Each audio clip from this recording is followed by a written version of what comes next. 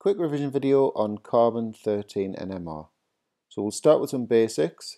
So it works with carbon-13 because the nuclei possess spin, and that's because they've got an odd number of nucleons or particles in the nucleus. So we've got 6 protons and 7 neutrons. NMR spectrometers measure the amount of radio wave energy absorbed to resonate the nuclei. And nuclei in different environments absorb slightly different amounts of energy to resonate. So the chemical shift values are on the datasheet, so that's just a screenshot from the datasheet. So you can see to resonate a carbon bonded to a chlorine, it's going to be between 20 and 50 ppm, whereas carbon double bonded to an oxygen between 160 and 220. Some essentials now. So the number of peaks tells us the number of different carbon environments we've got in the molecule, and the position of peaks or chemical shift or delta value tells us the type of carbon environment, and obviously we get that from the data sheet. A couple of other things. The sample is dissolved in a solvent, so the one mentioned by the syllabus is CdCl3. That's where the hydrogen atom in trichloromethane has been replaced by a deuterium isotope. And you notice it has got a carbon, so it does give a signal, but the machine can recognize it very easily and just remove it from the spectrum. And finally, the reference molecule, TMS, tetramethylsilane, looks like that.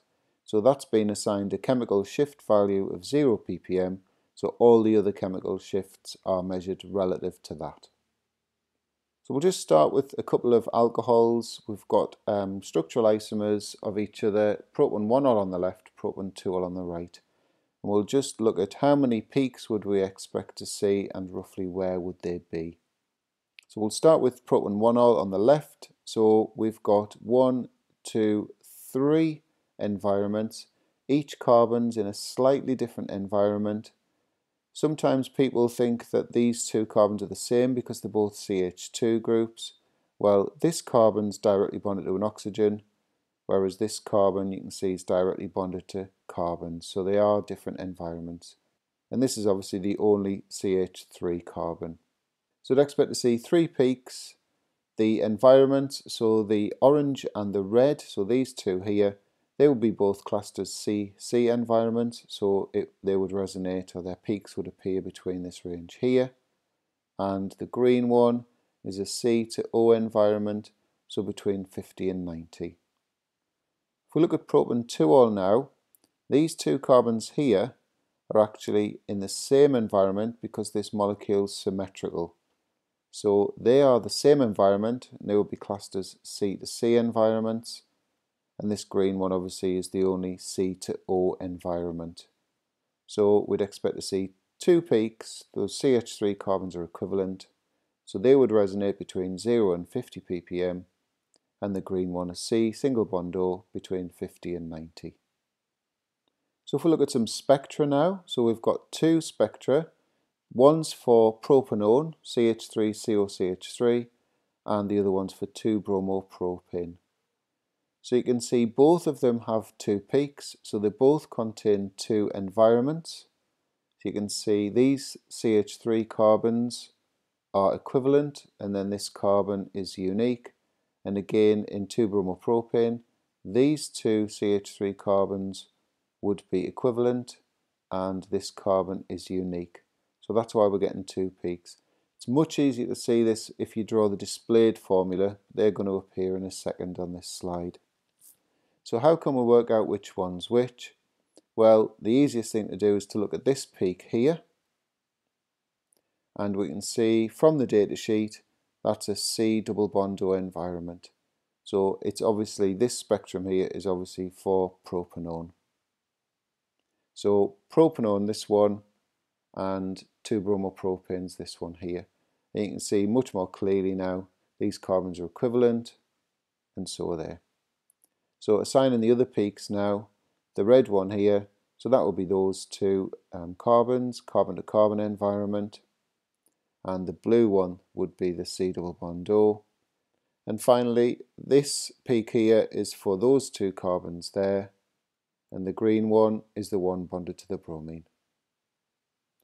So we'll finish with this. We've got the carbon-13 NMR spectrum for one of these isomers of C8H10. We've got to work out which one's which. So if we start by looking at how many peaks we've got and where are they, we've got one carbon-to-carbon environment. So straight away we can rule out this one because this has got two carbon-to-carbon environments. We've also got three aromatic carbon environments. So what I'm going to do now is look at how many different carbon environments we've got in each of the isomers, and that's going to help us get to the answer. So I'll just go from left to right. So the first thing to say is these two carbons are equivalent, and hopefully you can see that we've got a line of symmetry down here. So either side of that we're going to have equivalent environments. So they're equivalent to each other, that's unique. They're equivalent to each other, and that's unique. So this one's got 5 environments, so the spectrum's not for that one. Another thing we could say is we've got 1, 2, 3, 4 aromatic carbon environments. Remember, the one in our spectrum's only got 3. So in the next one, we've got line of symmetry down here, and we've got one across there. So they're equivalent to each other. They're equivalent to each other, and they're all equivalent to each other. So we've only actually got 3 environments in total. Remember, we need 4. We've only got 2 aromatic environments, so there would have only been 2 peaks down here. Next one, remember we've already ruled this one out because it's got 2 carbon-to-carbon environments, but we'll just look at them anyway. So these two are separate environments, we've got red and orange. Then we've got the blue one. They're equivalent to each other, they're equivalent to each other, and they're equivalent to each other. So in total we've got 6 environments. And we've got 1, 2, 3, 4 aromatic environments, so no good anyway down there. And finally we've got a line of symmetry this way now. So they're equivalent, they're equivalent, they're equivalent, and they're equivalent. So there's the answer. 4 environments, and you can see we've got 1 carbon-to-carbon environment and 1, 2, 3 aromatic carbon environments.